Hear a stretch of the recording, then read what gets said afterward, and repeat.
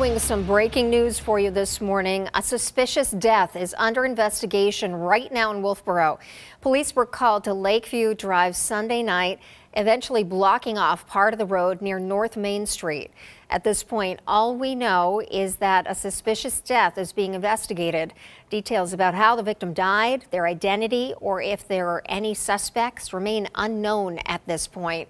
We're working to get more information for you, and we will bring you the latest both on the air and online as soon as we learn anything new.